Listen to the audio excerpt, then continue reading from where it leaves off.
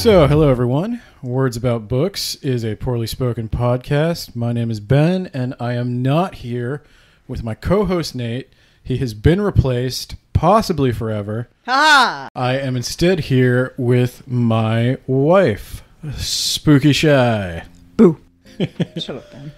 In all honesty, Nate has not actually been replaced forever. He is out on paternity leave, and while he is gone, I have decided to record a couple of special guest episodes, the first of which being with my wife, who is a huge fan of the Five Nights at Freddy's franchise and has decided to make me read one of the books based on that franchise. And as we all know, I love video game books. They're my favorite thing in the world. I don't think they're at all stupid. And Benjamin's a terrible liar. Before we get started, I just wanted to quickly mention the title of the book and the author for those who would like to follow along at home. We are covering a little bit of the entire franchise, but mostly the text in Five Nights at Freddy's The Silver Eyes by Scott Cawthon and Kira Breed-Wrisley. You're the super fan here. I would hardly call myself a super fan. I would call you a super fan. I'm like a backseat super fan. I let everybody else do the work, and I just am along for the ride. Because you're afraid to play the games? I just don't have the attention span for it, and I also am afraid to play the games. Shy, why don't you tell me a little bit about what Five Nights at Freddy's is, and why you're so in love with it?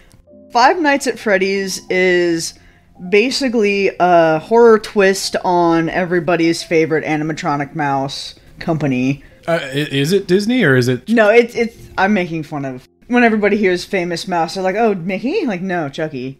Oh, no, wait, Chuck E. Cheese. Jesus, that went right over my head. I'm so old that I was like, no, it's obviously the Showbiz Pizza Bear.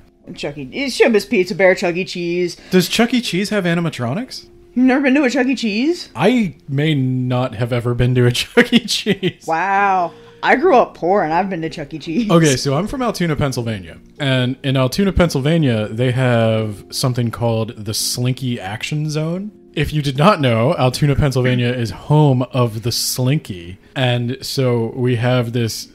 It's exactly like a Chuck E. Cheese, but it's the Slinky Action Zone. It does not have mascots, though. Does it have pizza? It has pizza, it has birthday parties, it has arcade games, it has like a jungle gym type thing that's like... it's actually a ton of fun. It basically is like a Mario platforming level for little kids. See, now we have to go. We've been there, and we've never been there. How have we not done this? I don't even know if it's still open. Maybe it's truly turned into the Five Nights at Freddy's.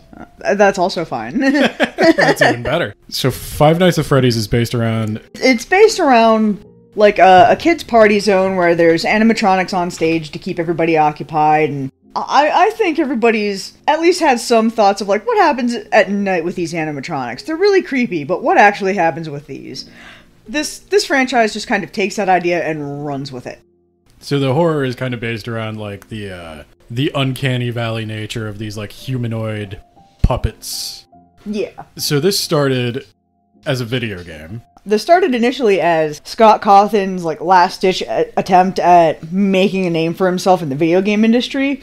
The first game had no real intention of becoming the deep lore trap that it has become today.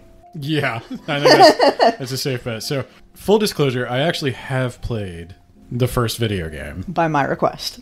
Yeah, I have not actually completed all Five Nights at Freddy's. It's a pretty famous game. I know I'm probably rehashing this for most listeners, but if you happen to be just a book person who listens to my book podcast, the game gets its name from... It's a point-and-click horror game where you have to survive 5 nights at the Freddy's, and there's going to be so much disagreement about this. I don't know which pizzeria it is. There's several. Freddy Fazbear's Pizzeria is the first game. Okay. Freddy Fazbear's Pizzeria. They all sound very similar, but they are all very distinct, and it's important to know which one's which, but I don't. So we're at Freddy Fazbear's Pizzeria, and you are a security guard who has to watch the security cameras, and you have to point and click like various locks and traps and stuff to keep the animatronics which stalk the halls of Freddy Fazbear's Pizzeria at night searching for their next victim. Not really searching for their next victim. That they're left on roam mode at night, so the gears don't lock up. That is actually what you find out, I believe, the first or second night through the telephone guy, the answering machine that just kind of explains like the brief backstory that the first game has. Okay, so it's probably also important to mention that Five Nights at Freddy's is kind of permeated with like a sarcastic humor. Very sarcastic, very dark comedy kind of humor. And so it's like there's many things in Five Nights at Freddy's where it's like, if you get too close to these animatronics at night while they're in wandering mode, they'll kill you. Oh yeah, absolutely. Like, and we leave them in wandering mode so the gears don't lock up, even though it's a threat to human life to do so. Yeah, but this is also during a time where, like, if the minimum wage security guard went missing overnight... Oh, and it's also important, he is minimum wage. We know that for a fact because people have meticulously analyzed his paycheck. Oh yes, no, absolutely. Like, the web of lore and game theory that goes into this series as a whole is mind-numbing. That's the other thing, is there's a whole bunch of lore around who built these animatronics, why they built the animatronics. There is a serial killer of children thrown into the mix. Mm-hmm. The animatronics are possessed by the ghosts of murdered children. It's a whole thing. Part of the reason we're here talking about it today on this podcast is because it combines games and books and graphic novels and the advertising and the source code of the website. Graphic novels. Am I missing something? There's an actual augmented reality game. There's a couple VR games. This game franchise is almost like a beyond augmented reality game. It's like an augmented reality plus game almost. So I just want to make sure we're both talking about the same thing. So there's ARG can mean two things. It can mean augmented reality game, which is AR, which is a kind of VR where it mixes virtual elements with the actual environment around you. So like Pokemon Go has an AR mode where the Pokemon move around in your phone's camera. Mm-hmm. Whereas there's also an ARG alternate reality game where it is a game played in reality with fictional elements. So there's many of these on the internet. You can find them. I'm trying to think of some of the big ones, and I'm totally blanking on it. But essentially, wasn't the Cicada? I feel like the Cicada was like a big augmented reality or a big AR kind of game where they had a bunch of puzzles online that you had to solve, and only like a couple people solved them. Well, I'm thinking there's a lot of YouTube channels that wind up being ARGs that have like clues all over the place. But you're not ever like. Usually, they don't introduce themselves as ARGs. Yeah. Usually, no, but Cicada didn't. I'm actually going to Google that because I feel like I might have the name wrong. Just an aside, I'm looking up cicadas, and there's this thing called cicada recipes, and I'm not having it. Oh yeah, the 17-year cicadas are out where we live, and it takes somebody 10 seconds to mention that you can eat them. It's disgusting. I don't want to. No, I'm thinking it's called the Cicada 3301, and it is an ARG, and that's all I've got on it. Without totally just turning this into an episode about Cicada. Yeah. So part of the reason I wanted to talk to you about this is because listeners may be surprised to find out that, bookish as I am married to somebody who does not really enjoy reading. I can't sit down to read a book to save my life. I tried. And so part of that is you have ADHD, and so you don't like to just sit still in one place and focus on a non-interactive task. For as much as I like good storytelling, and as someone with ADHD, I love a good story. Just sitting there and looking at a page full of letters and words, it just makes my brain shut down. And it sucks because I do love, like, I started reading the novel version of Silver Eyes, and I took notes. I was, like, really into it, and then my brain just decided we're not having it anymore. So I decided, instead of just, like, throwing it out the window, I moved to the graphic novel. Yeah. When you also interacted with the, they have more interactive books. I know there's a log book out there or something like that, where it's a book that there is story elements written in between the lines because it's Five Nights at Freddy's, and of course there is. Yep. But you actually get to solve puzzles within the book. Yeah. So you're the type of person who loves puzzles. Oh yeah. No, if you looked at my log on my phone, all of the apps I have are puzzle related: escape room, mystery, murder, fantasy, sci-fi, ghost, you name it. If it's a puzzle, I'll do it. Yeah, and so one of the things, I don't know how much we've really talked about it on the podcast yet, but I do think graphic novels count as reading.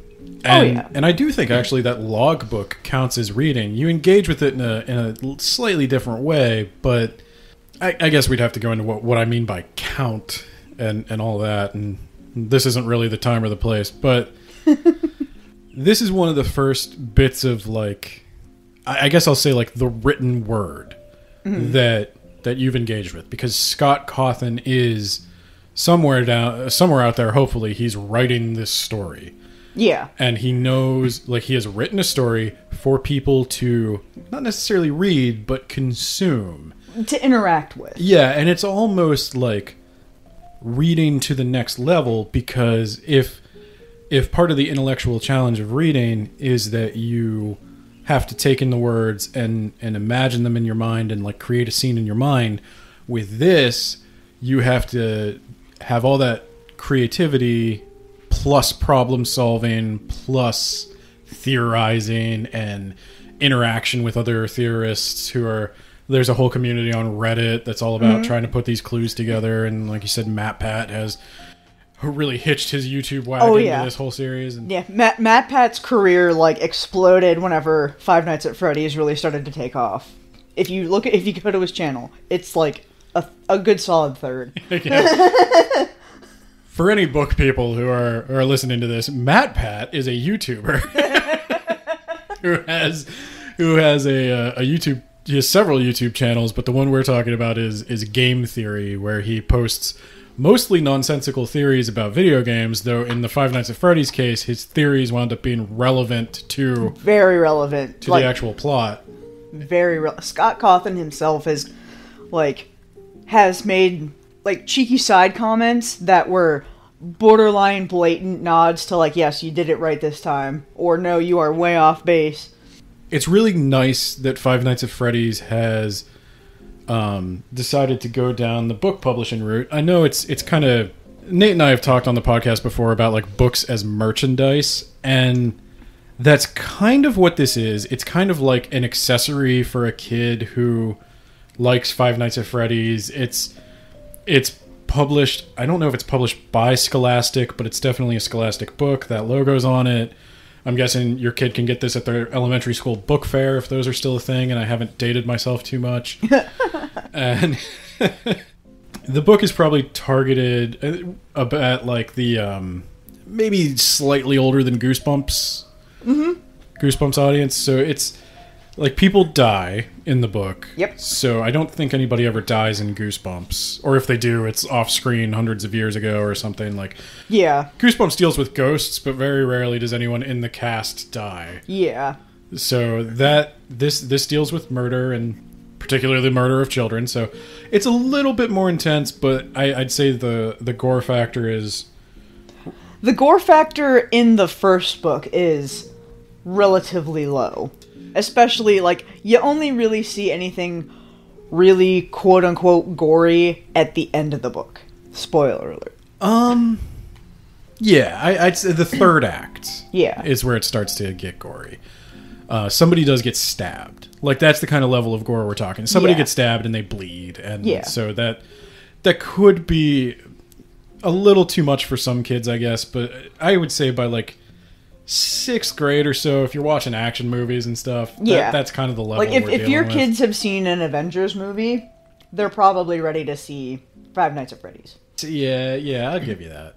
This skirts a lot of lines of, like, it's too old for elementary school kids, I would say, but it also... I'm gonna say, I'll throw this out there, 12 to, like, 16. Yeah, like that middle school... You're really starting to, like, become the young adult you're about to become. Yeah, it doesn't rise to the level of adult fiction, though I enjoyed the book. I mean, But I was very aware I was reading a book for kids. The writing is straightforward, simple, not a lot of big words, not a lot of like nuance or anything. They keep it very clear, easy to understand. I would definitely say, though, even though it is of like a younger writing style, the author did a really good job of also making the characters feel like real kids. Yeah, I definitely think You can tell it's not written for kids by a kid, but it's written for kids to understand as kids. just because it's for kids doesn't mean it's bad. Yeah. It's just for kids. I wouldn't hold that against it or the author. The author is clearly making a calculated decision to simplify the writing for children. I definitely say, like, for people who are well read but like a good simple mystery, I'd say this would be a light read for somebody like Ben who reads often.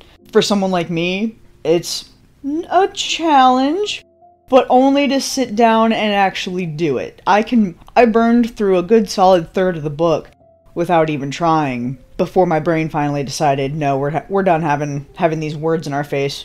But for me, that's impressive. Making it through a third of anything before my ADHD just says, we're done. Like, that's pretty okay. Yeah, I read it in about 8 hours.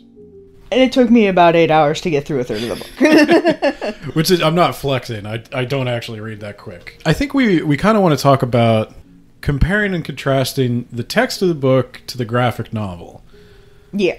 As we go through, there's some discrepancies between the book and the graphic novel. Mm-hmm. And the book came first, right? Yes, the book absolutely came first. Okay. So is the graphic novel like an adaptation of the book? Yes.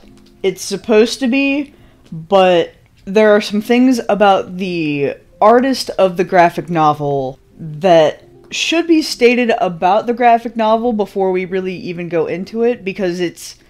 I don't know how to say, if you don't know anything about Pinky Pills and how this is her first work, you're going to see that the graphic novel is kind of rough, lacking. Yeah.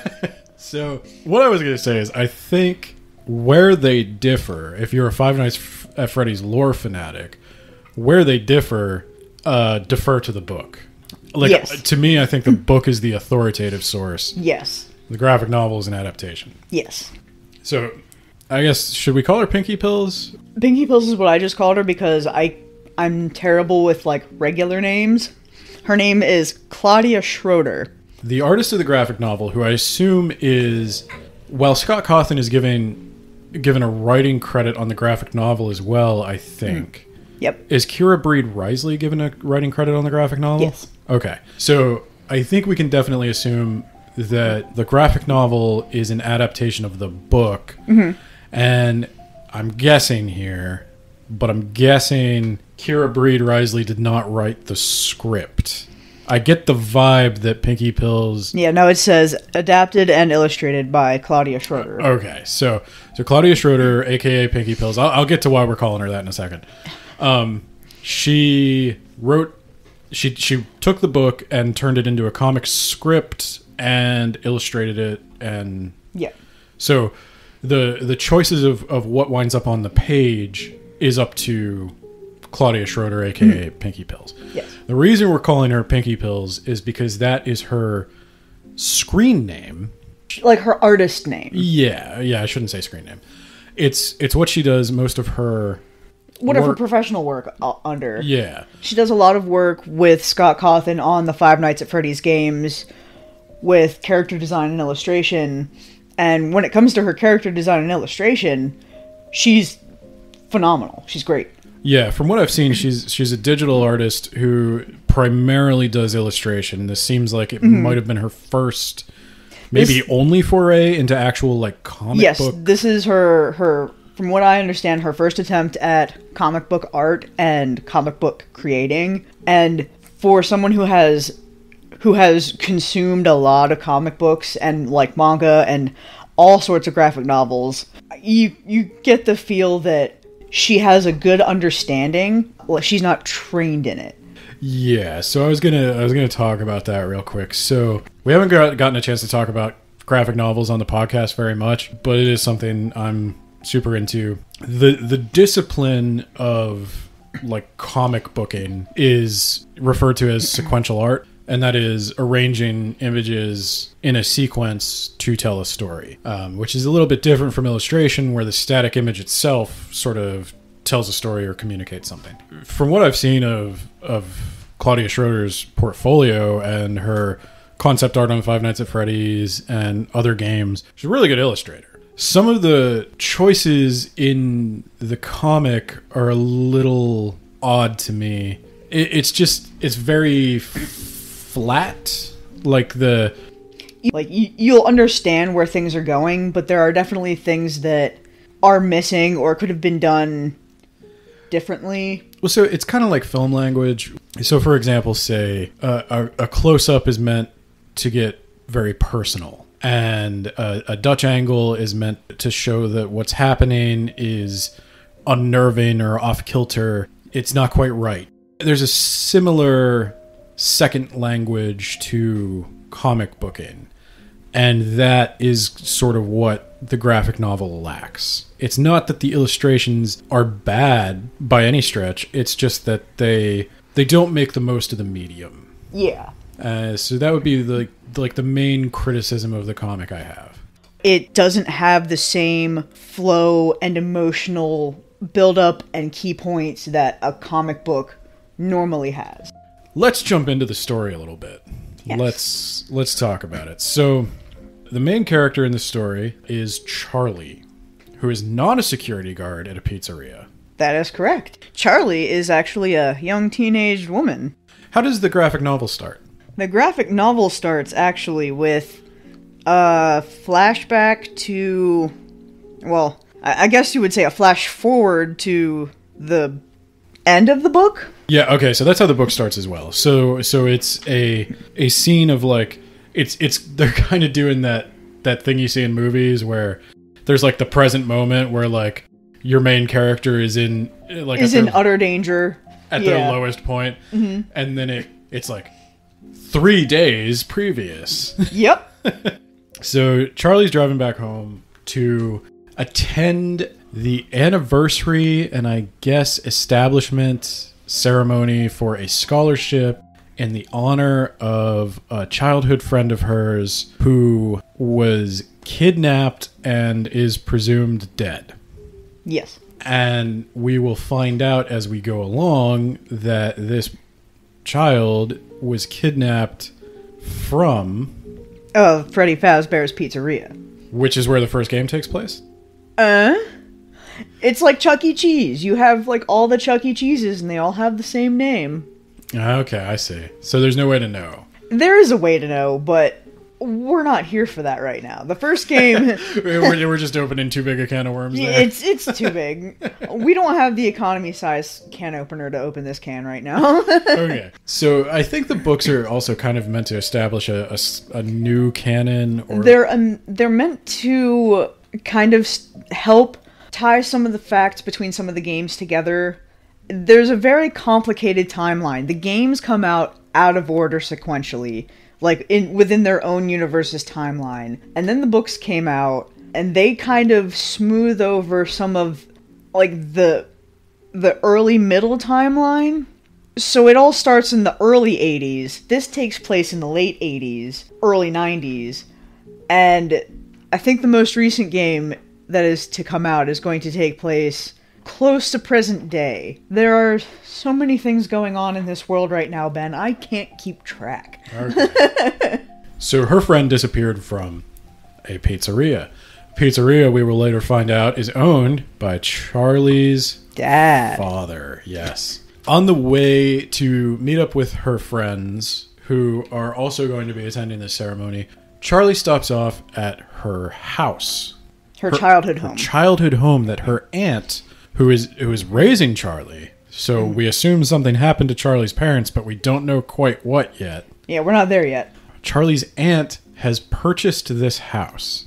She's continued to make payments on the house while Charlie was growing up. Charlie is 17, by the way, I think we should say. So Charlie's a junior in high school. They're all juniors in high school. They're all the same age. All the kids.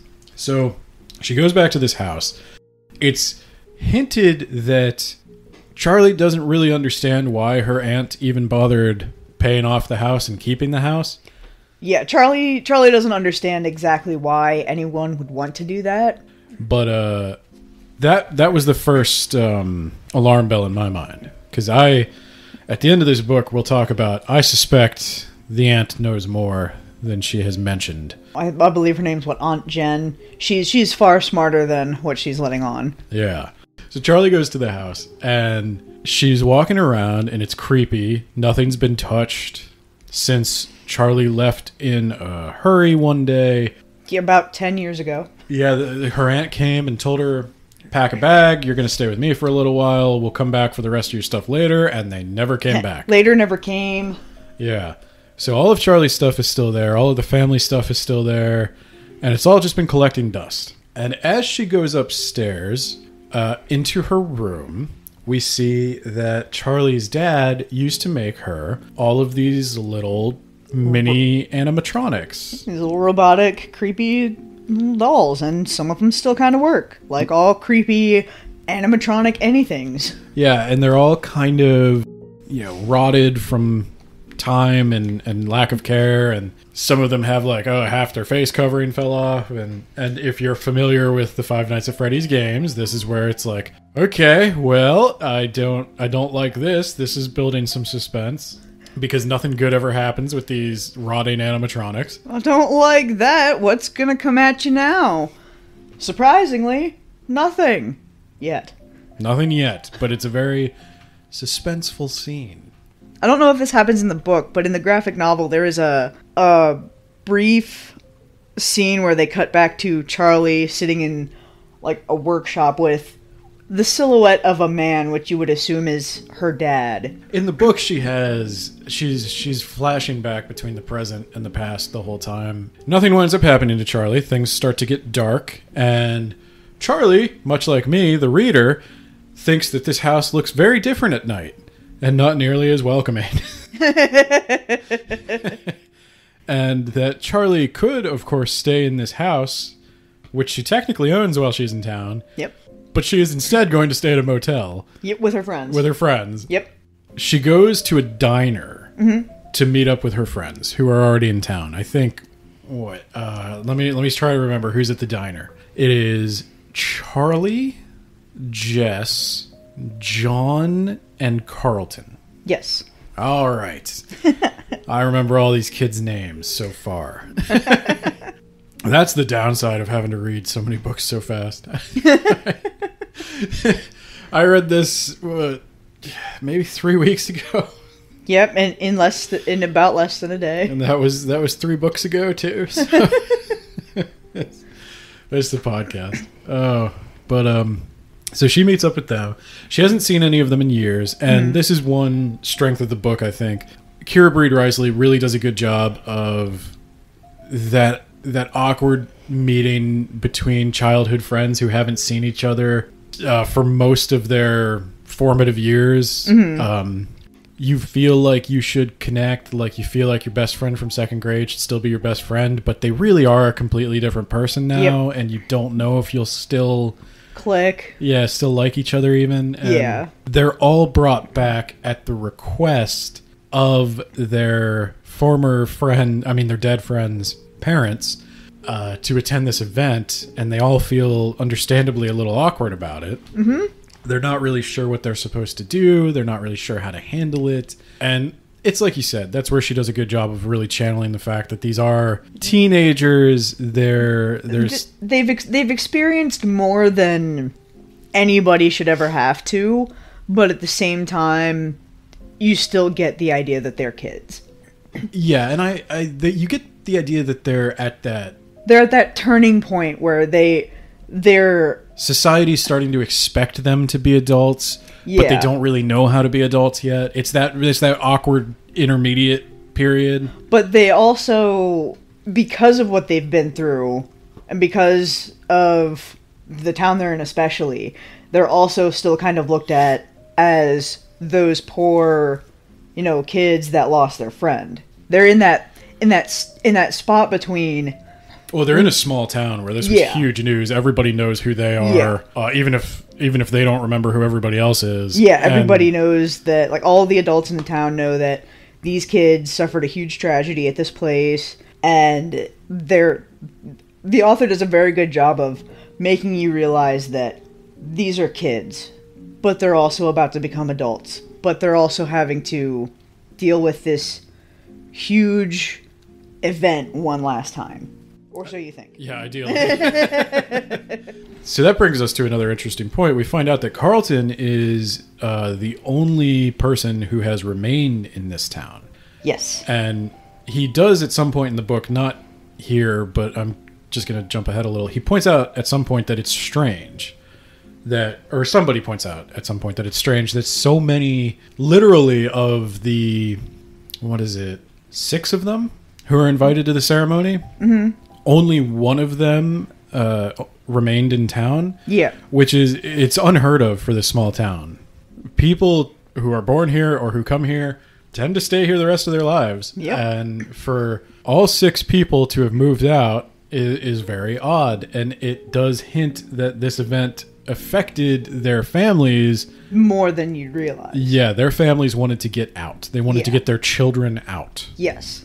So the diner scene quickly establishes some of the dynamics in the group. Jess is pretty fashionista. Yeah, she's the one who's bound for New York and to be a runway fashion designer. And John is supposed to be the next... I don't remember. Does he want to be a journalist or a flat-out author? Author, because he's got a short story published. Ah, that's right. Yes, so I paid close attention to that. Because you connected with him on a personal level? Not at all. I have never been so arrogant as to assume I will be an author.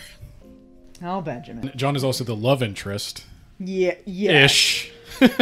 John has a love interest. I don't know if it's reciprocated. It's reciprocated, and it's the most frustrating thing. If anybody wants to get in this for the romance, these two seriously are just the most impossible couple ever. Yeah, it's a real Rachel and Ross situation. You want them to be together, but... Okay. Yeah, that's a whole aside. I didn't know if Charlie was into it. I kind of wanted John to back off a little bit. Oh, Charlie's into it. But I've read more. I've read ahead. Okay.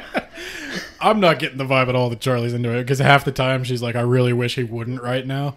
In the graphic novel, you don't get that at all. In the next book, however, when they're college adults, you really just want to smash their heads together and say, kiss already. I'll take your word for it. I'll read the next book. Well, I'm still not sure that relationship is canon. I don't know, Ben. I don't like John that much. But, then we get to Carlton, who is, of course, the townie, and he's kind of the most mature, I don't know about most mature, but he's the most outwardly mature. He's good at talking to adults. He might even have dreams of, like, being a politician or something like that. And his dad is a cop, the chief cop. Yeah, he's the chief of police in the same town that he's spent his whole life in, which is why he's good at dealing with adults. You gotta be good with adults if your dad's a cop. They all look at Carlton after the awkward mention of the night that their friend had disappeared and the pizzeria. Oh yeah, they're all curious. Is it still there? What do you know, Carl? And he's like, I don't know. I just live here. Well, he rightly points out, I don't go out of my way to drive past one of my worst memories. He does say that there was something going on up there, but he doesn't really know what it was. Yeah. And they decide to go check it out. I think they take 2 cars. A lot of attention is paid in the book to who's in what car. It never really matters, but... Yeah, that's the one... They don't mention that in It's a big deal for teenagers, so I guess it does make sense. Who gets to ride with who? Like, yeah. I'm going to date myself here, but it's like your top 8 on MySpace. They go out to the location of the former pizzeria where it all went wrong, and they find that there is a giant mall that has been built there. A giant abandoned mall. Yes, it was like somebody started construction on it, got 90% finished. They were so far as to have people or companies lined up ready to go into the shops of the mall, and people started backing out once they realized where the mall was being built. Yes. Being teenagers, they decide to poke around where they're not wanted. go into the mall. I'm trying to remember the where they would have gotten away with it too if it weren't for you. Scooby-Doo. Hey, yeah. What did I say? You didn't say anything. Oh, damn. You said, I'm trying to remember, and then you referenced Scooby-Doo as if you couldn't remember it. Yeah, I was trying to remember who it was that I was trying to reference and what it was I was trying to say. My brain just went full stop on that. So they go into the mall, and as they're walking in... Meddling kids. That's what I was trying to think of. So as they're going into the mall, they notice a security guard. Ooh. A flashlight bobbing up and down, following them, and they run. And they run into this store that isn't fully built yet, and they run all the way to the back of it, and they hide while the security guard goes past. And it doesn't look like they've been spotted. Good times. Then they notice that beside them is a half-finished wall, and they can kind of squeeze in between, like there's a gap between where the store wall ends and the actual outside of the building. Yeah. And going down that back, they spot the back door to Freddy Fazbear's Pizzeria. Oh my god. It's still there. They just built the mall around it for some reason. It's like some kind of crazy cultists. Okay. I don't know. that becomes relevant far later in the series. In more recent game what's the word I was looking for? Installments. Alrighty. So they found it. The old pizzeria is still there. It was not destroyed. And naturally, they got to break in. Of course, it's what any rational person would do. Honestly, I would at this point. Me I too. would 100%. As someone who would live, breathe, and die in Fallout, I would absolutely just go in and plunder the heck out of that place. Okay, I wasn't going to rob it, but... I would. It's not robbing it if it's closed down. I bet there's a lot of copper wiring in here. Heck yeah! See that adhesive? What? You need a lot of adhesive in the wasteland. Okay. I don't know if Fallout has quite prepared you for life in the way that you think it has. No, it hasn't. I would die quickly. So they break in at night. Which is a terrible time to break into anywhere. I mean, I don't know. Arguably the best time to break in. Broad daylight. You know. Broad daylight's probably the worst time. You know, when they're open, I guess it's not really breaking in. Exactly. It's just whatever you gotta do to, like, spice up your grocery shopping, I guess. Breaking into the store in the middle of the afternoon. They'll never know. I'm just gonna go ahead and pay at the self-checkout. They'll never catch me. I'm the tender vigilante. I'm the chicken tender vigilante. Okay. They break in, they look around. They find all the animatronics, all the ones from the games. Ooh! They're on stage like you would expect any animatronic mascot would be. So it's basically they do the thing from the game. They find the control rooms, which is where you play the game. That's where you do the point and click. This is basically the MacGuffin that leads you to, like, the scene where everybody's like, oh, there it is, I see it. They're like, oh, no, there she is. You gotta follow them around, and you gotta push the buttons and do the things. So they can make the animatronics move and such. There's buttons. They haven't gotten that far yet. Oh, they don't get that far this night? Not the first night. I see. So they look around, they find out it's all still there. It's very tension building, very spooky, because we, the readers, probably are supposed to know that this is the place where things are gonna go down. Yeah, that these animatronics are bad news. Yeah. There is, of course, a picture of Freddy Fazbear on the cover of the book with his glowing red eyes. So you know it's bad times. Yeah. But then they escape and they go back to their hotels and they get ready to attend a memorial service. Yeah. How uplifting. It's probably the last time things will ever seem normal for him, actually. Little did they know that was as good as it ever got. So that was the first night at Freddy's. Yes, that was the first night at Freddy's. Day 2 is whenever, who is it? Lamar and, what's this lady's name? Oh, dang. Marla, her little brother Jason. Is it really Lamar and Marla? I believe Lamarla? Yeah. Because Lamar is crushing on Marla.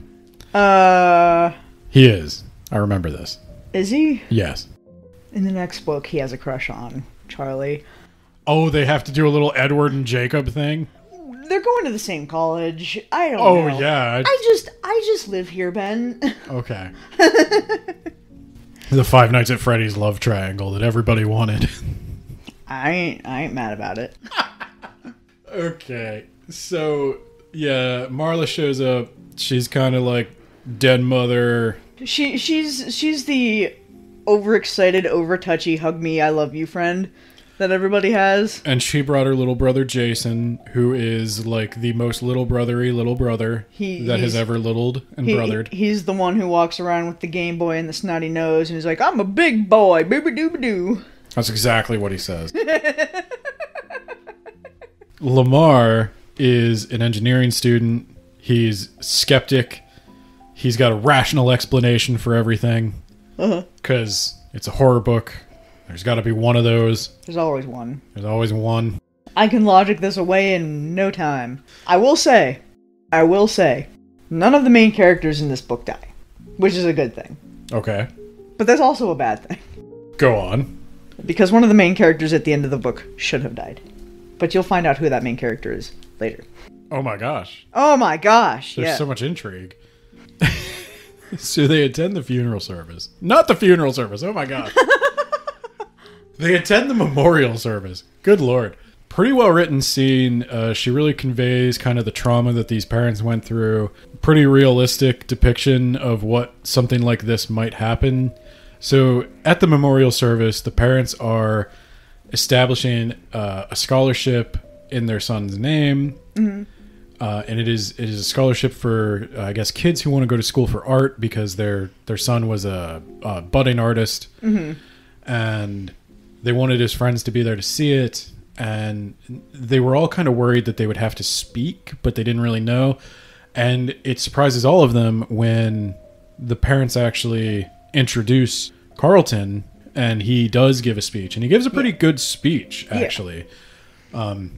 And it kind of reveals that at first, Carlton's kind of like, I said politician. He's kind of got that, not necessarily like that kind of salesman vibe where he's not sincere in a lot of the things he's saying. But then he gives this speech. Yeah. And it does feel very sincere. And you can tell that he was actually maybe building some emotional walls around himself. Yeah. Well, and they do mention later, I don't feel bad spoiling this now, like they do mention later in the book that Carlton was a bit of a prankster, which would absolutely explain, like, he's like putting up these walls because he's like trying to keep everybody away. This disappearance, it really messed with him. Yeah, when his friend was taken, it really, he never recovered from that. He's actually pretty traumatized by it. Yeah. I really like the way this played out in the book is that Charlie almost kind of feels like an outsider being here. Mm-hmm. And it is one of those moments where like you're deeply in touch with grief, and like even though you were invited there, they wanted you to be there, you're not the person you were. You don't really, you feel like the older Charlie should be there, but you are just a stranger intruding on these people's most vulnerable moments. And the book does a really good job of conveying that feeling. And I have experienced that feeling many times. I don't do like viewings and stuff. They're always it always feels wrong. Yeah, it feels like I shouldn't. Not that I don't deserve to be here, but I don't necessarily belong here. There's just so many complicated emotions. Yeah, and I think the book does a good job of conveying that. To a younger audience.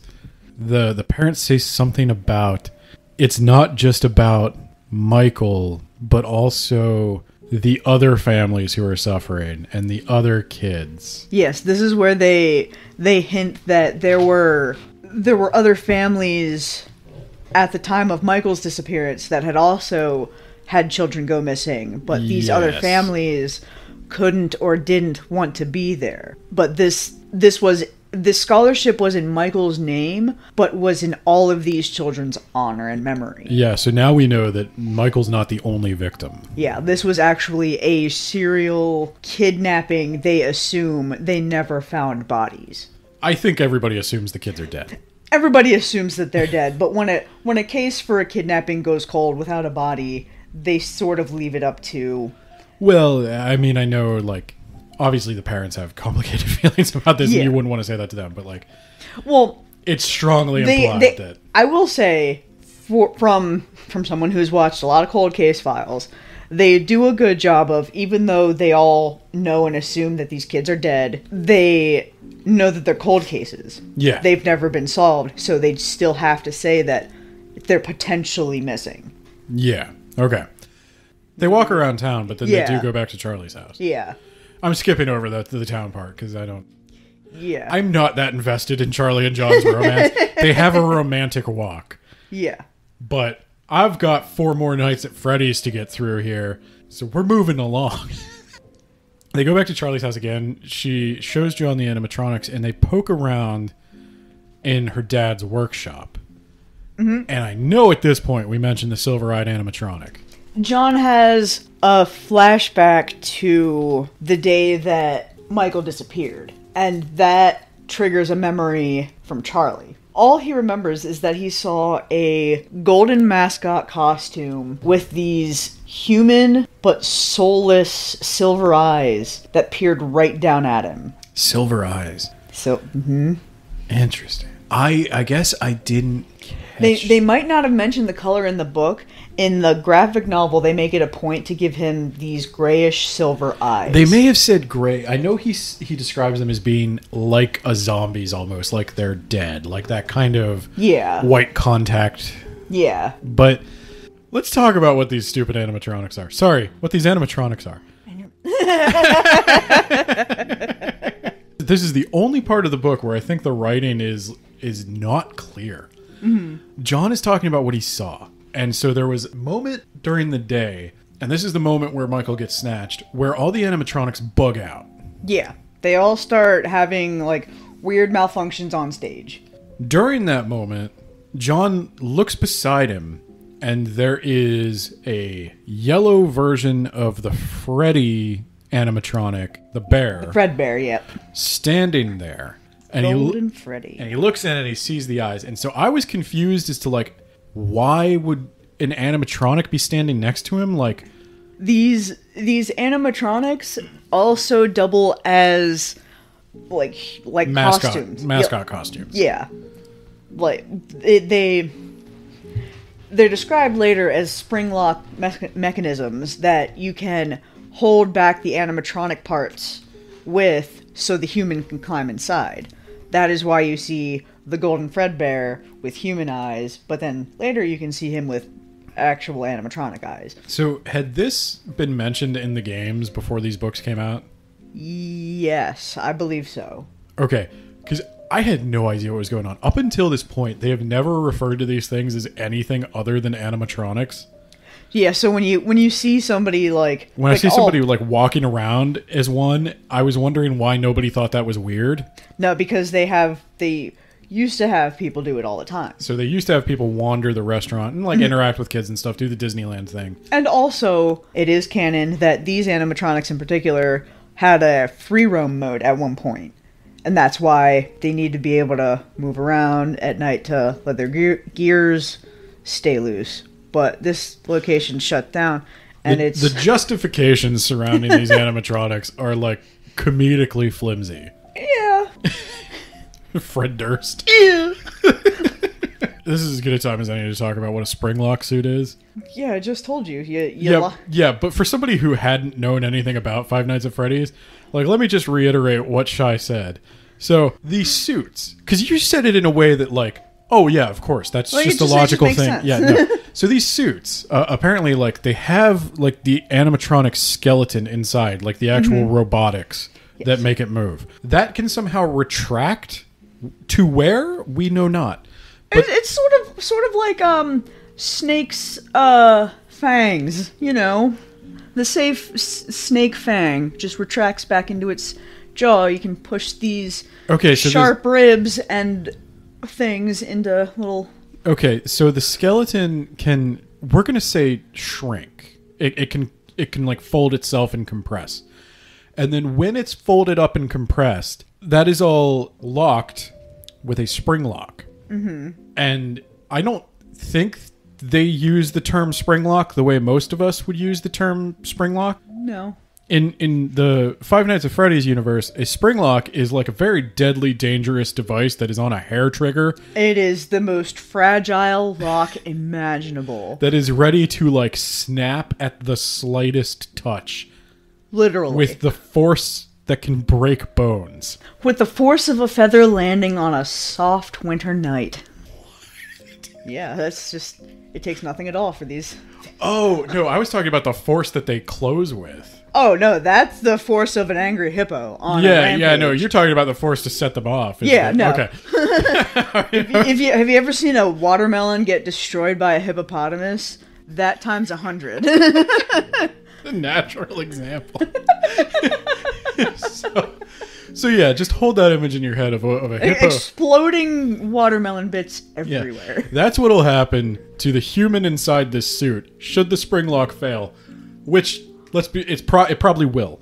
Yeah. Because canonically it happens frequently. Yeah, so that's the sarcastic humor of the Five Nights at Freddy's games, is that they just don't care about their employees.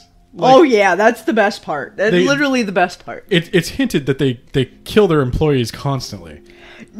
Yeah, in the games, whenever you go to a new night and you hear the voicemail guy give his spiel, there's usually some kind of hint that either he's in danger, the person you're replacing was killed, or you're potentially going to be killed. So one of the interesting things, though, is that I guess as the lore has developed, the book has none of that sarcastic humor.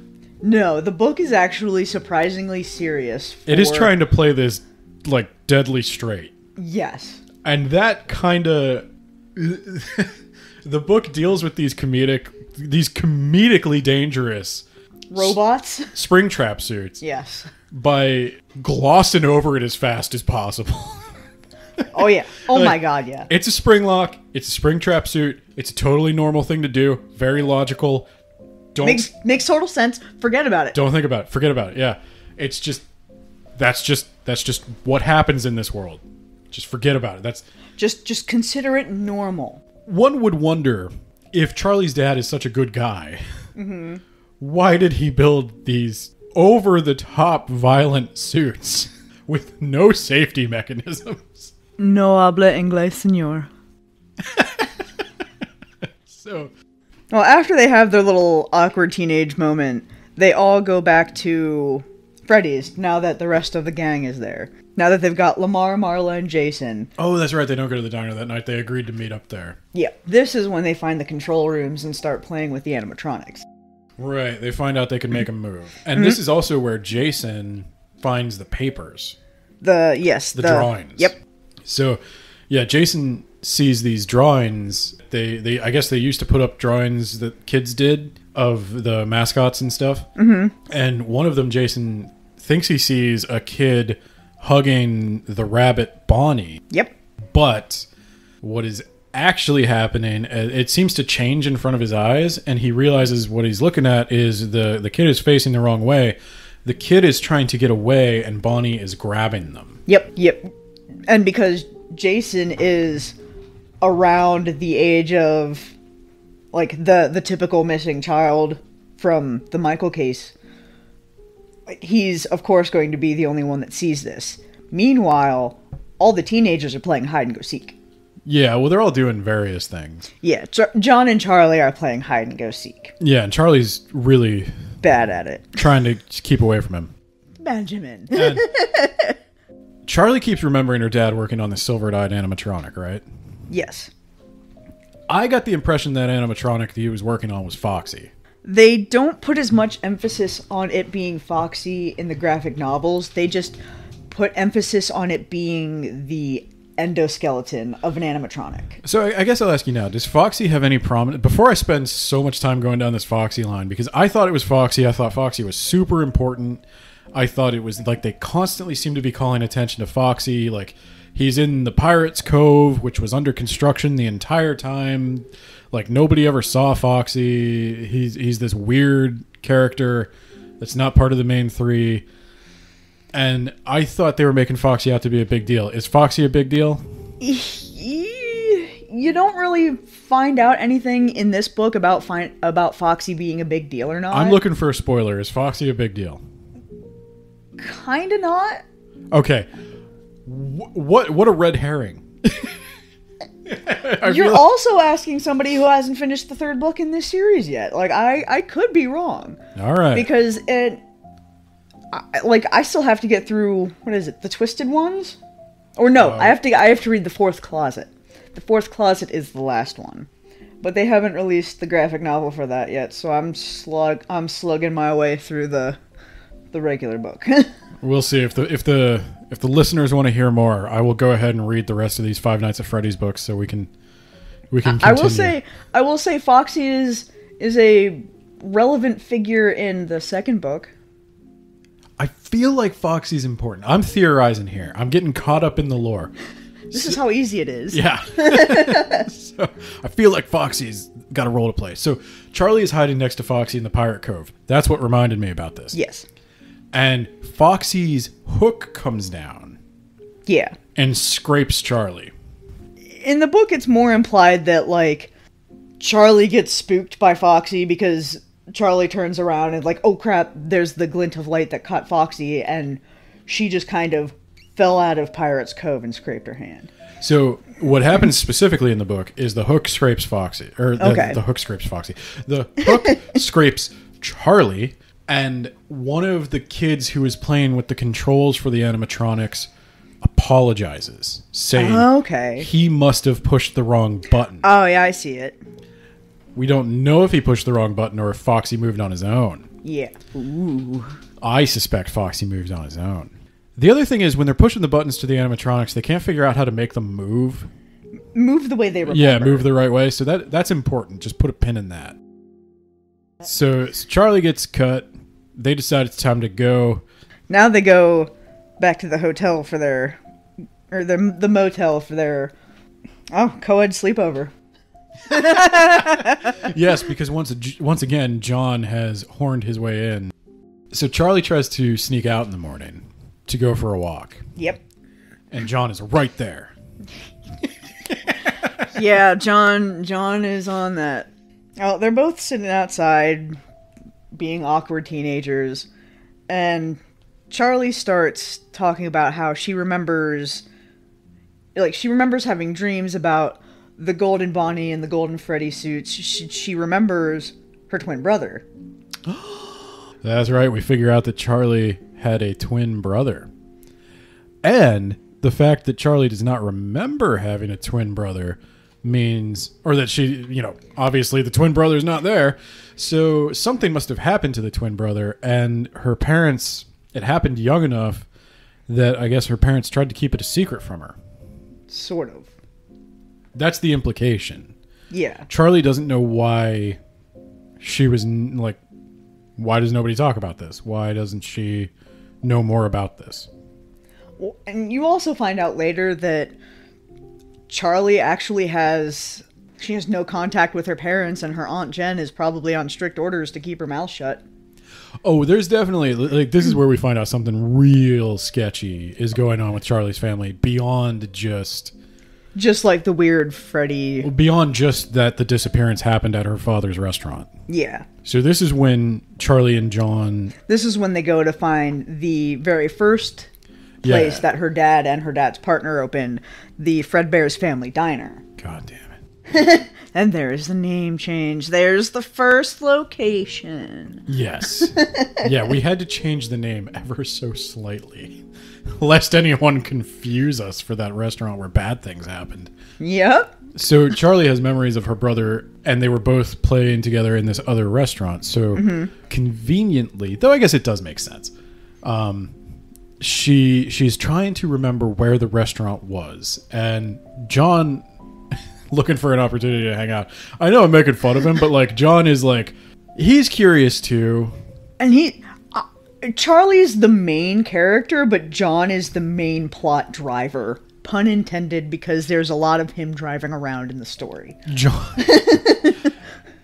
Oh boy, I dare not stoke this fandom, but John is like if Watson had a crush on Sherlock. We can't say for sure he didn't.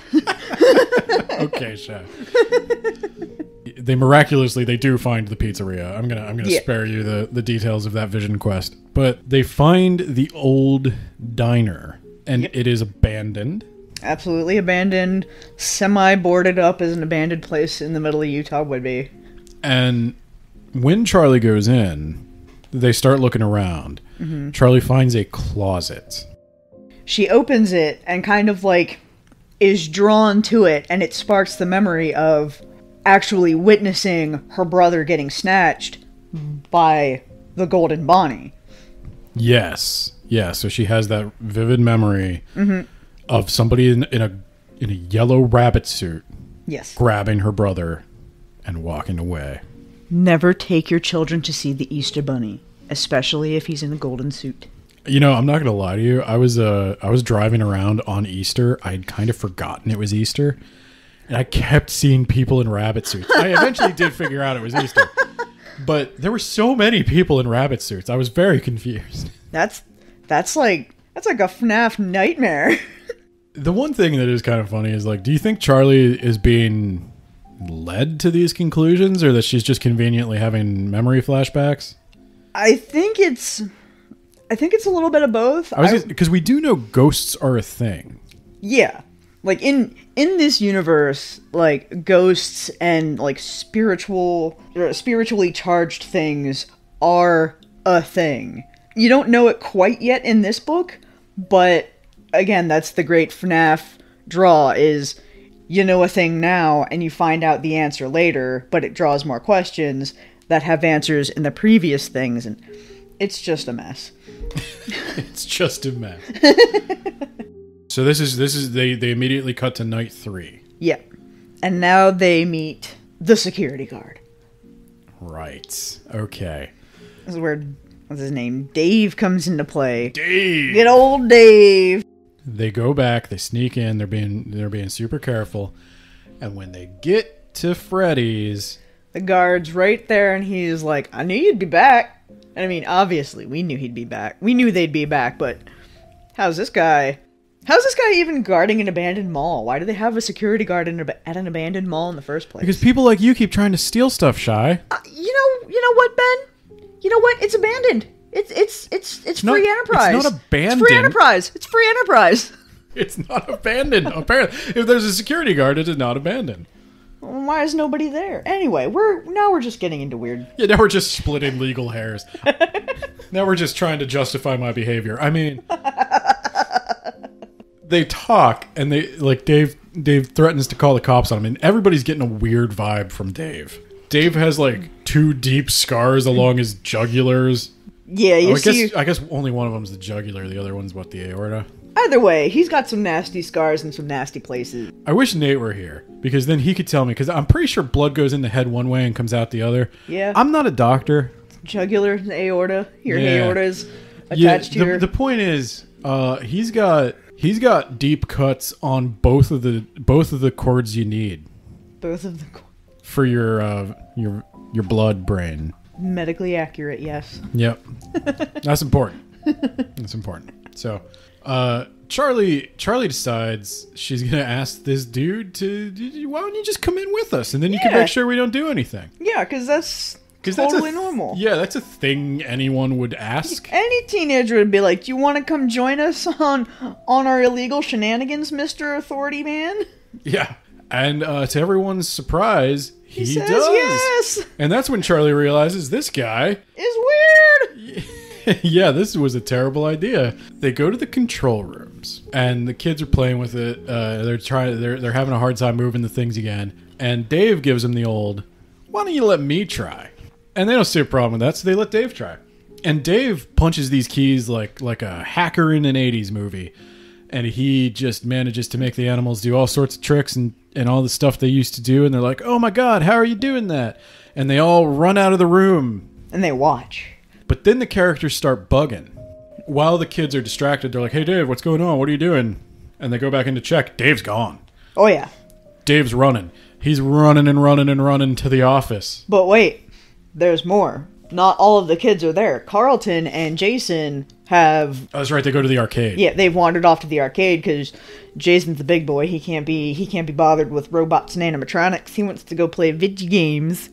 So Carlton was like, yeah, I'll take him out. I don't care. And this is when Jason sees more of those creepy transforming kid drawings. But now they're, like the spooky haunted mansion style. They're on the wall is bleeding now. Yeah, it just occurred to me. Are we supposed to believe that those drawings are Michael communicating? Because he was the drawing one?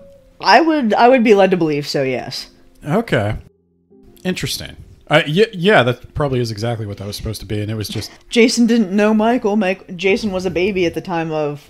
No, but I mean, I, as an adult, should have figured this out. Maybe. But also, it's a kid's place. How many other kids... You don't know anything about the other kids. Well, it seems like, though, that the drawings... They did... obviously, Michael didn't do all the drawings, but he is the one changing them. Yeah. 'Twould be safe to assume. Yes. I'm with you now. So Dave's running. He's running. He's running like a maniac to the office. To the office. He gets in the office and he throws open a locker, and what's inside the locker, Shy? Golden Bonnie! Oh my God. Dun, dun, dun! It was Dave the whole time. Damn it, Dave! So, Dave hops in to the Springlock suit. Pun intended? Pun intended. Now, Dave gets into the suit, and this is where they cut back to Jason being scared out of his pants. Almost literally. I'm pretty sure that if they ever made a movie on this book, they'd better make that boy pee his pants, because it would just be perfect. But... They are making a movie. Yeah, Blumhouse is making a movie, and I'm excited for it, but I don't know anything about it. Yeah. That's like... I don't know if Blumhouse knows anything about it. That movie has been up and down and up and down. But anyway, this is where we find out that Jason actually sees Carlton get snatched. Yeah, so Carlton pops out from behind a curtain. Mm-hmm. And he it's like a jump scare moment. Yeah. Because Jason's not sure what's going on. Mm-hmm. When Carlton's like, hey, what's going on? Then the yellow paw comes. And yoink! Covers his mouth and covers his stomach and just rips him out. Rips him off stage.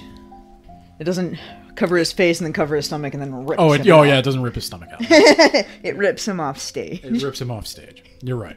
Sorry, I made it a little too exciting. Like I said, none of the main characters die. And then, so everybody gets freaked out because Jason went missing. Carlton went missing. No. Oh, well, they hear Jason scream. Yeah, and so they find Jason, and they're like, we gotta go, we're getting out of here. This is getting too much. We're gonna go get help. Yeah. And Jason, the whole time Jason's screaming, it took Carlton, I saw it. I watched him disappear. We gotta help him, And they're like, yep, you know what? This is getting a little too much for us to handle. We're gonna go get help. Time to go get the police. They go get Officer Dewey. Officer Dunn. That's just who he reminded me of, though.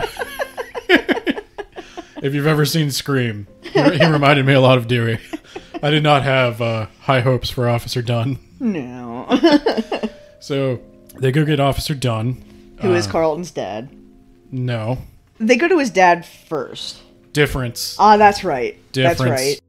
So in the book, what they do is they drive back into town. While they're driving back into town, they just spot Officer Dunn standing on the sidewalk. Mm-hmm. And they pull over and they get him. And he's like, why were you guys... So you came here to confess that you're trespassing to me? He goes back with them. Jason says something like, our friend's missing. And blah, blah, blah. And Dunn's getting the vibe that this is a prank. They're trying to mess with him. Mm-hmm. And he asks Jason, did they did they make you say that? Or, what's going on here? Yeah. And Jason's like, no, we gotta save Carlton. And he's like, and then that's when Dunn's like, who? Oh, Carlton? And so he gets back on his radio. He had previously radioed in that he was going to check this out. And he goes, yeah, call the chief. The kid I'm looking for is Carlton. And that's when you find out Carlton's been a notorious prankster since Michael disappeared. Yes. And his dad is the chief of police, and Dewey has them go... Sorry, Dunn. He really reminds me of Dewey from Scream. Just that, like, how in Scream, Dewey is like... It starts off with, like, he's the older brother of the main girl's friend. Mm-hmm. I think he's Rose McGowan's brother. To be completely honest, I've never seen Scream. Oh, my God. I know what we're doing. Oh. Oh, Scream is hilarious. Scream is one of the funniest horror movies. It's supposed to be. Oh, yeah. No. Dewey, oh, God, you don't even know who Officer Dewey is. You're not even getting this joke. Oh, that's such a shame. So, anyway, Burke takes all the kids back to his house. And he's like, don't worry about it. Carlton's going to show up. He does this stuff all the time. And he sits him down. He has a real, like, father moment with them all. And he's like, he does this. Don't worry about it. He's a prankster. You guys hang out. We'll have pancakes in the morning. Yep. This is also the night where Charlie has the dream. Ah, yes. The dream that is not the same in the graphic novel as it is in the book. Yes. I'm going to stand by this because I've reread it. I specifically reread it because there is a key difference in the scene. Maybe it's not a key difference, though. Maybe it's just another red herring. Yeah. So, in the book, the dream sequence goes.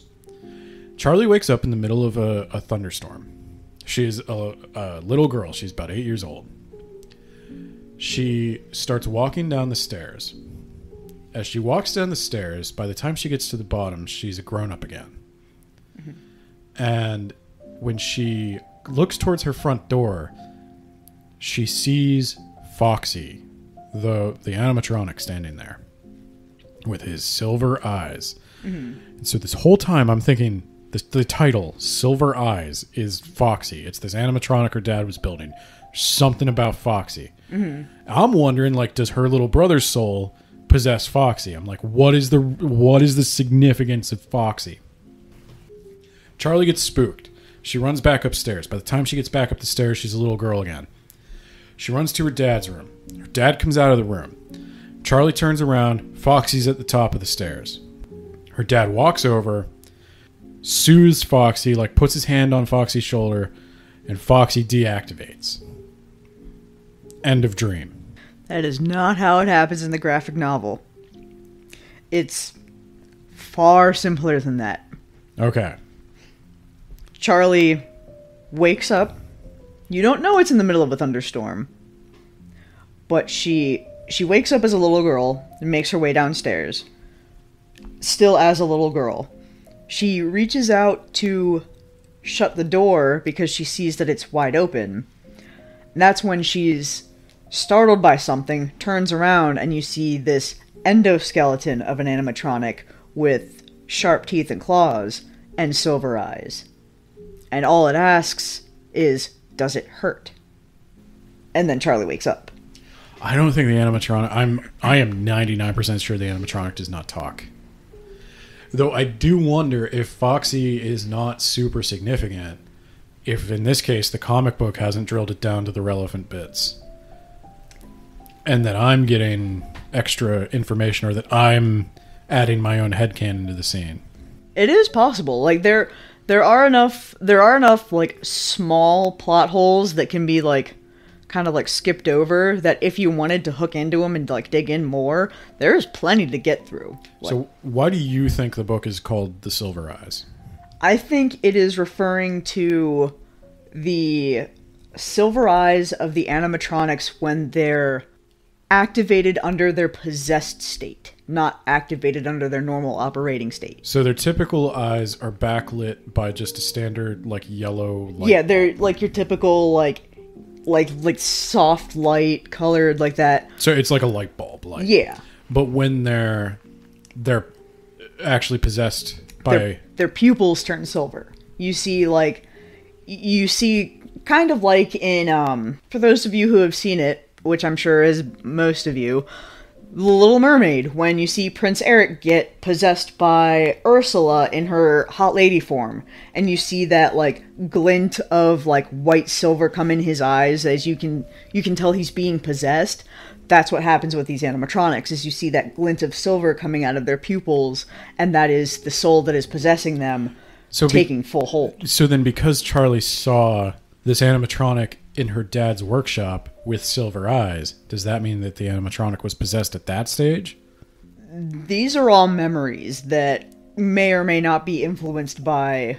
This is why I have a hard time parsing the message of this book. The book is called The Silver Eyes, and the picture on the cover of the book is like the concept art from the game, or screenshot from the game, I can't really tell. And it has, like, photoshopped in red glowing eyes. It's better than the initial cover, which had a weird barn house in the background. Right, but, like, why are it's the silver eyes. Why are they glowing red? I don't know, Ben. I'm not the artist who did the cover. They wake up, they're all having pancakes in the morning. Carlton hasn't showed up yet, but don't worry. We're having pancakes for breakfast, kids. He's probably going to show up. And then Carlton's mom comes downstairs. She's like, why are all these teenagers in my house? None of which are my child. Where's my child? Yeah, where's the one I own? The dad says, like, oh, he played some prank, and he hasn't come home yet. And they wind up telling the story of how they went back to Freddy Fazbear's, and then the mom is like, Freddy's. His mom swiftly reminds his father that of all of the kids who have been traumatized by Michael's disappearance, do you really think Carlton, after giving that heartfelt speech, would do anything to dishonor or sully Michael's memory? Well, it's not just that. I think the mom also has, like, in the book, I get the vibe that the mom has a much deeper understanding of what Carlton's going through than the dad does. Yeah. And partly I think it's because Carlton maybe tries to act a little tougher around his dad. Mm-hmm. And she goes to call the police, and the dad's like, I am the police. And she's like, well, then why aren't you looking for my son?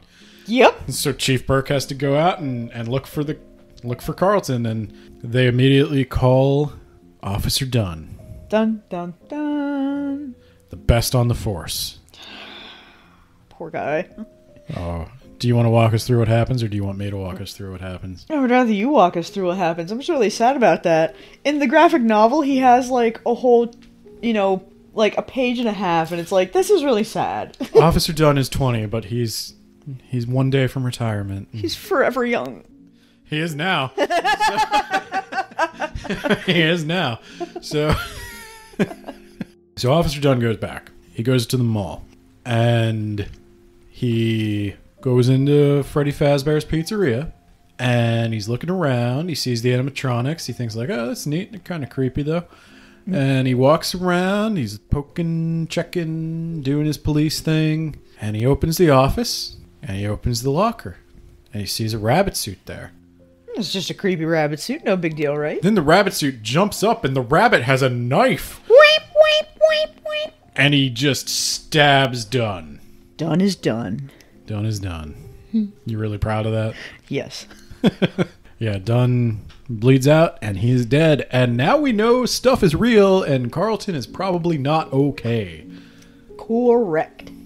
So Dunn never comes back. Nope. I mean, alive. Yeah, well, presumably the cops would be wondering why Dunn hasn't reported back in. The chief of police wasn't worried about his son getting snatched. We have to watch Scream. There are so many parallels between it and Scream. Just the incompetence of the police force in this town. Like, Scream is about, like, a small town with an incompetent police force where, like, people are getting killed and, like, they're in so far over their head. Now is when John and Charlie go back to Charlie's house. Right. And while they're waiting for Officer Dunn to report back to they go to Chief Burke. Yeah, because the kids are supposed to leave soon. Yep. But they decide they're going to stick around another day. Mm-hmm. Until they find out, that Carlton's okay. Yeah. So they go back to Charlie's house, and this is where they find the photo album. Yep. and they find the photo album, and in it is a picture of the grand opening. Of Fredbear's Family Diner. Yes, of the original restaurant. Mm-hmm. And they find out that her dad had a business partner. And that business partner looks just like Dave. And so they go to the library. A scene which is more developed in the book for some reason. Yeah. So in the book, the librarian's like super anxious, like super happy that somebody finally needs a librarian. And this is set in the 90s, so they can't just Google it. Yeah.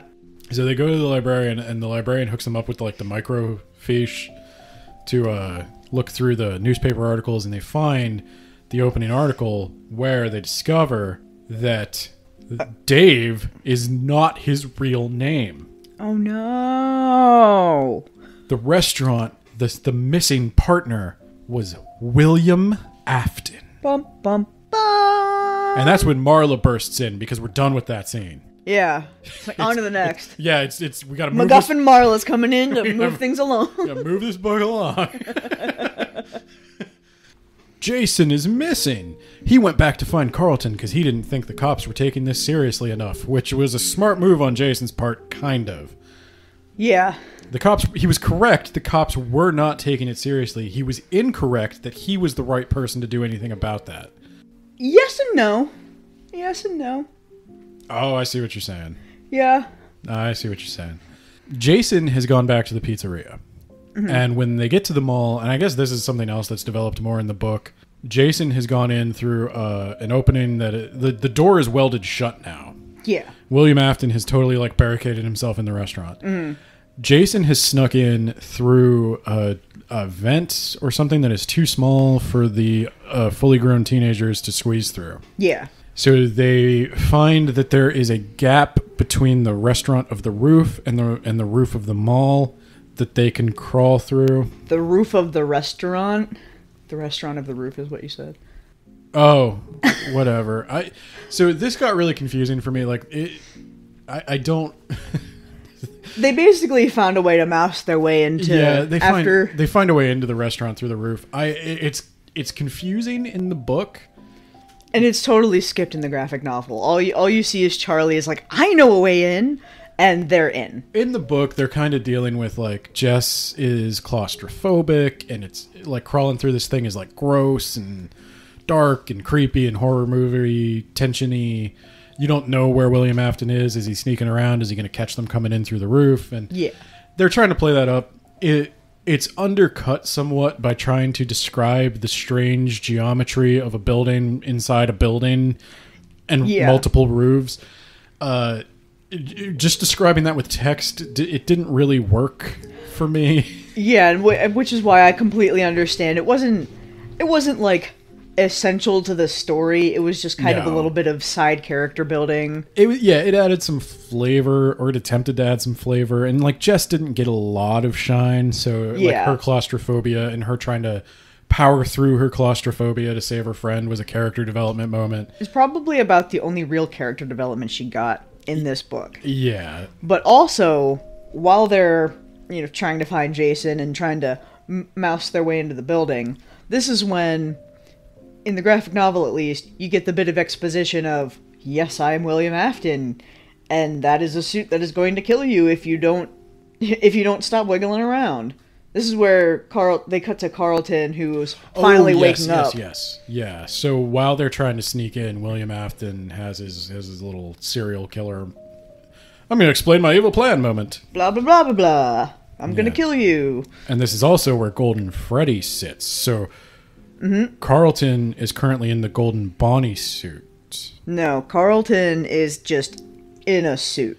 Oh, in an unspecified suit. William Afton is notorious for the Golden Bonnie suit. Okay. So what William Afton has done, this is his plan. This is, I guess, how he kills all of the people. Yeah, basically. So this is how he kills the kids. He puts them inside one of these spring lock suits. Mm-hmm. And when they inevitably trigger it, they die horribly by being crushed to death from 6 different angles. Pierced through all their major vital organs. Yeah, and eventually they just sort of bleed to death internally. Yeah. Carlton is in a springlock suit, and if he makes one wrong move, which he will inevitably do, it will snap shut it will snap shut and kill him. And they do make it a point to say it is a slow, painful death. It is a slow bleed out because logically you still have all of these things pierced inside of you. I assumed it just crushed your bones, and your bones pierce your organs, and you just slowly bleed out. Yeah. Either way, you're slowly bleeding out. It is not a fun experience. So he's in a storeroom. Conveniently, the storeroom cannot be seen on the cameras. It is literally the only room that doesn't have a camera. There is one more room that is not seen on camera, but does have a camera, and that's the kitchen. That is basically a throwback to the first game. The kitchen didn't have a working camera. Whoopee. Okay. So, in the storeroom with Carlton, William Afton leaves. Mm-hmm. Carlton's gaze is drawn to a golden Freddy suit. Yes. And he starts to, think it's talking to him. It starts to feel, what I would assume is, feel the phrase, "it's me." Which, in the game, especially in I believe the first game, when you see Golden Freddy, one of the signs that he's nearby is you hear "it's me, it's me, it's me, it's me." And it's literally a soul trying to call out to be recognized. Right. And that's exactly what... So he gets left in there with this Golden Freddy that starts trying to communicate with him. Mm-hmm. Cut back to the kids sneaking in. They found a skylight. Mm-hmm. They drop down. The book also makes a very confusing explanation for why they can get down but not up. Yeah. It doesn't make sense. And we're just... Again, I would be perfectly willing to just say the thing locked behind them or something. The MacGuffined its way out. Yeah, they try to they break the window in such a way that somehow they can't get back. It doesn't make any sense. So they're stuck in there. They got to find another way out. Basically, they split up into two groups. You have Jess, John, and Charlie in one group, and then you have Marla and Lamar in the other group. Marla and Lamar are on their way to go find Jason. Meanwhile, Jess, John, and Charlie are on the way to go find Carlton. Because the assumption is Charlie knows where Carlton would potentially be held. Because MacGuffin. Well, because Charlie's the, owner's daughter. She knows the place better than they do. They've only ever been in the public spaces. And the kitchen, I think it's hinted. Yeah, but they also have they don't do a phenomenal job of reassuring you that Charlie remembers everything. Period. No, Charlie, you get the reluctant leadership vibe from Charlie. Yeah. Charlie's leading this expedition because only Charlie can. Yeah. Whether or not she has whether or not she believes in herself is a different matter, but she's putting on a strong face for the group. Yeah. And basically from here, it's just a lot of... In the graphic novel, it happens a little fast, where it goes from, alright, we found Jason, to now we gotta find Carlton, now we found all these cameras, now we're locked in, now we're locked out.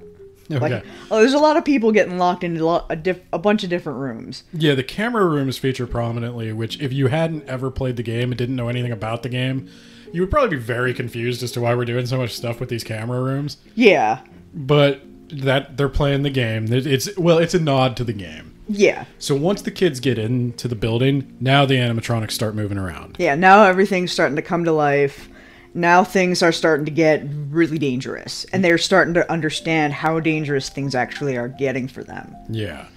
Yeah, so all the animatronics have come to life, which is probably very shocking to this group of kids who don't know anything about this. Oh yeah, they have no idea that these are totally sentient, possessed demon animatronics. They're just why are they walking around like this? I'm gonna say is kind of a weakness of the story, of the book, in that if you only take the book as a self-contained entity, it's really weird that they didn't develop the animatronics walking around at all throughout the entire book.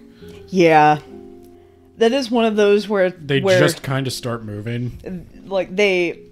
The books rely heavily enough on the hope that you know something about Five Nights at Freddy's that you can just kind of fill in some of these gaps on your own, and if you don't, it's going to leave you scratching your head a little bit.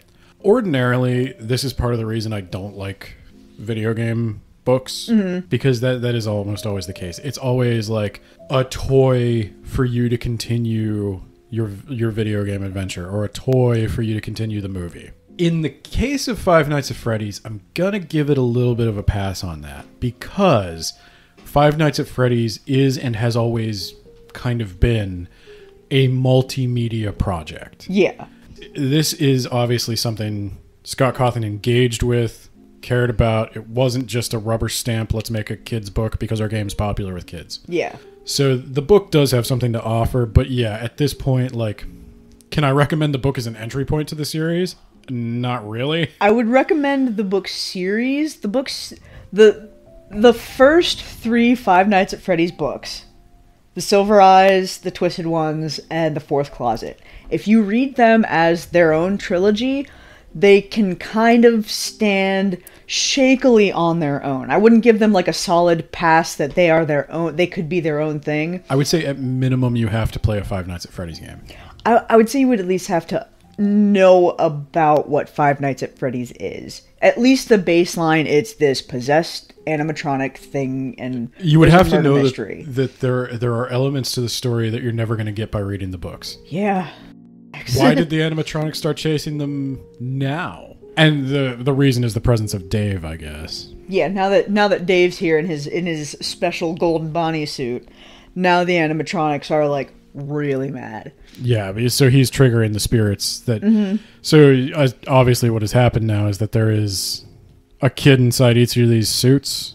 There's a kid's soul within each of these suits. Potentially, the body's still there. They never found them, but we'll just the way I took it was like.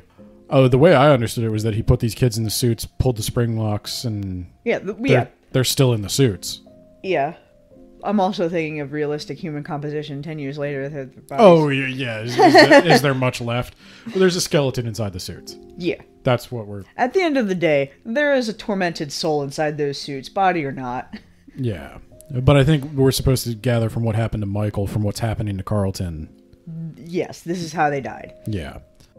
Charlie eventually does find Carlton in the storeroom. And she's the only one who can free Carlton from the springlock suit. Yeah, she had a flight. Her dad did teach her to be careful around springlocks and how they worked a little bit. Yeah. She can undo the locks that Carlton is stuck in. But it has to be very quick and very careful. They actually... I don't know if they show it or like describe it in the book, but in the graphic novel, they actually do a good job of building the suspense of Charlie trying to keep her cool while trying to unhook the suit. She herself is trying to keep herself from sweating on the suit and is trying to keep Carlton calm while she herself is like, I really hope I do this without killing my best friend. The way they describe it in the book is they do a good job. Like, they really do a good job of conveying, like, her tension. Like, it describes it as, like, her putting her hand, like... Her finger, she puts the back of her hand to his neck, and like her fingers try to undo the stuff that's around his neck, and she can feel like his pulse. Yikes! As so she feels him like tense, and she feels like how like warm his body is, and she knows that, you know, if she screws up, she's gonna be feeling like his death spasms, and so it is pretty brutal. Like, they convey the pressure that's on Charlie pretty well. Charlie, when she comes into the storeroom, I completely breezed past that. When Charlie comes into the storeroom, she frees Carlton, and then William Afton's coming back into the storeroom. Yeah, she totally beans him. This is literally where everything just goes from like 0 to 100. It's like one story beat after the other. It's like... Walk us through the important things. So Jason gets snatched. All the groups come back together. They're all traumatized. Basically, it's a combination of they find Officer Dunn's body, they tie up William Afton, they teenage torture him, which they just show John giving him one good pot shot to the jaw. This is where you find out how exactly crazy William Afton is and how attached he is psychologically to the Golden Bonnie suit. This is where you find out William Afton really is the psycho child killer that the police...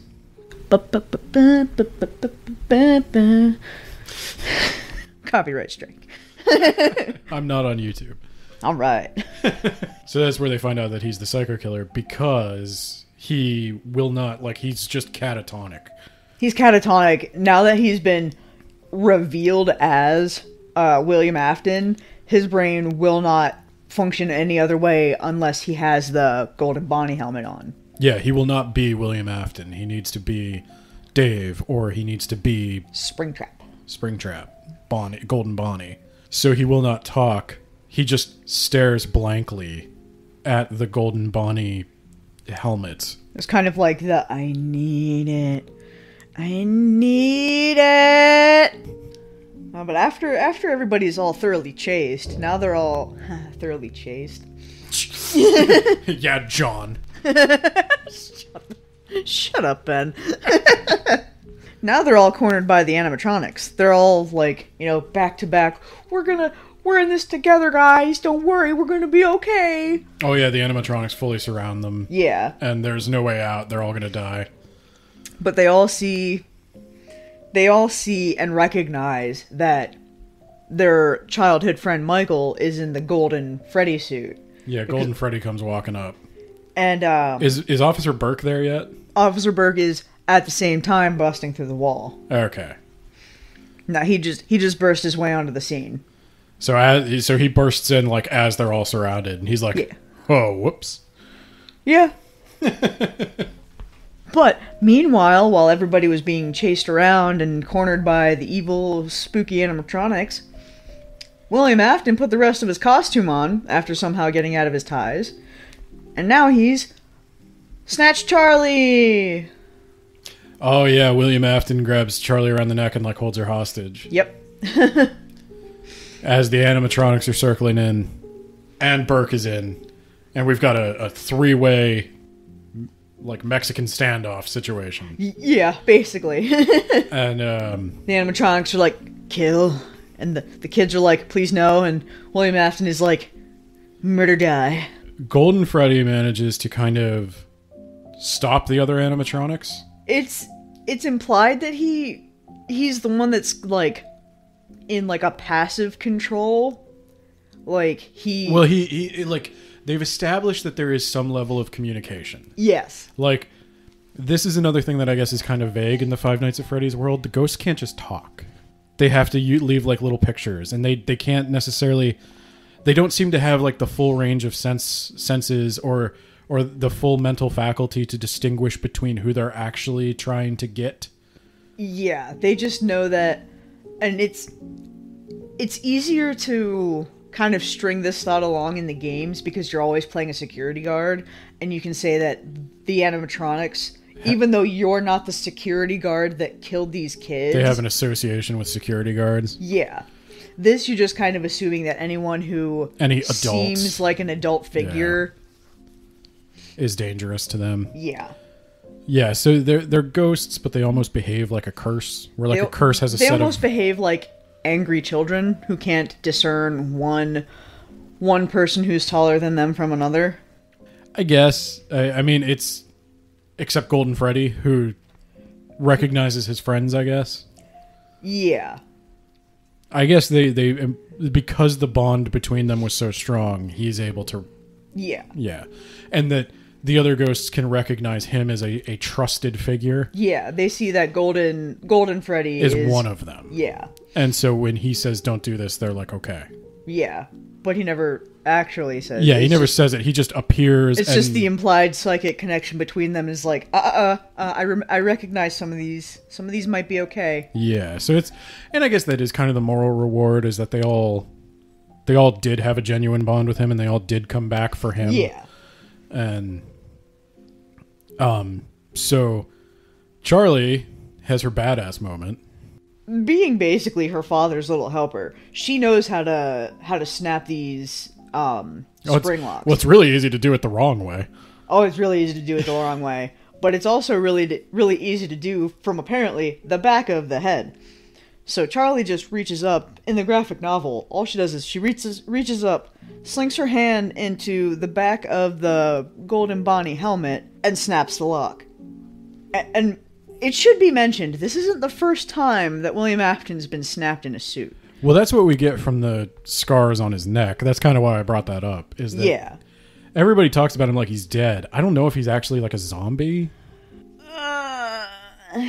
But either way, he's pretty beat up. Because like they mentioned he was like this big, like rotund dude who, when he was opening the restaurants, and he was like very friendly and everything, and now he's this scrawny, hollow, dead-eyed man who is covered in scars. Who looks like he's the Walking Dead. Yeah. Yeah, basically, Charlie snaps the suit onto William Afton. William Afton gets shanked and skewered from all directions and collapses to the floor. And the animatronics take him away. They just grab him and drag him off. Yeah, they drag him back into Freddy's, and it's time to get some revenge. And Chief Burke is like, let's go. Let's pretend this never happened. He just watched Charlie murder a man, and he's like, nope, didn't see a thing. Yep. And they're like, what about Officer Dunn? And he's like, the book's over. So Officer Dunn? More like the book is done. He's like, I'll make it go away. I'm the police. So, yeah, that's kind of how the book ends. Charlie and her friends have to part ways and go back to their normal lives, but I suspect they haven't seen the last of one another. Okay. As someone who knows too much about the series, it's one of those like, yeah, no, this isn't the last time, and it won't be the last time after that. And it won't be the last time after that. Well, I guess that's a good place to stop.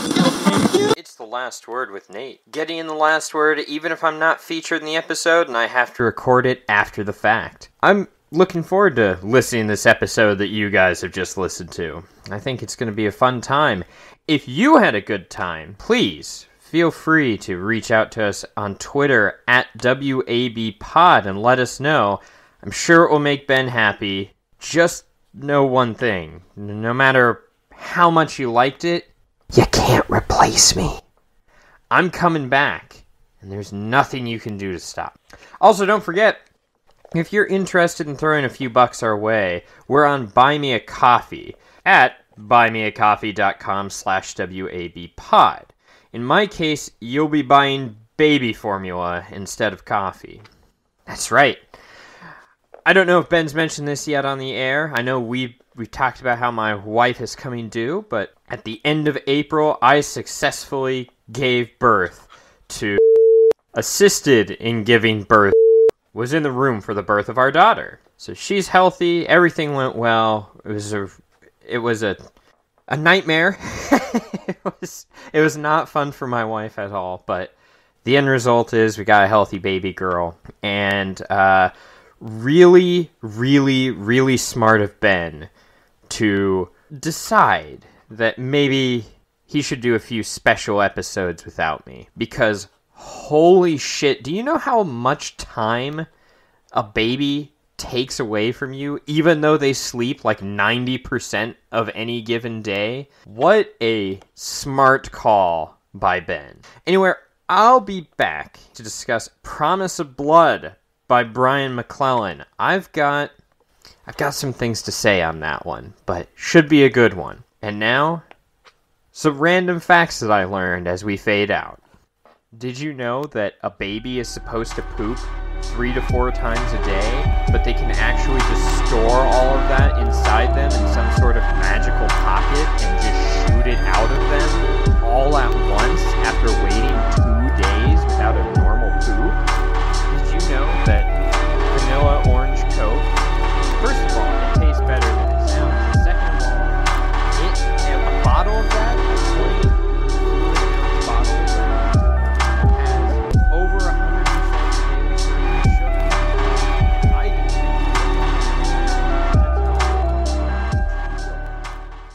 I'm getting the beatus.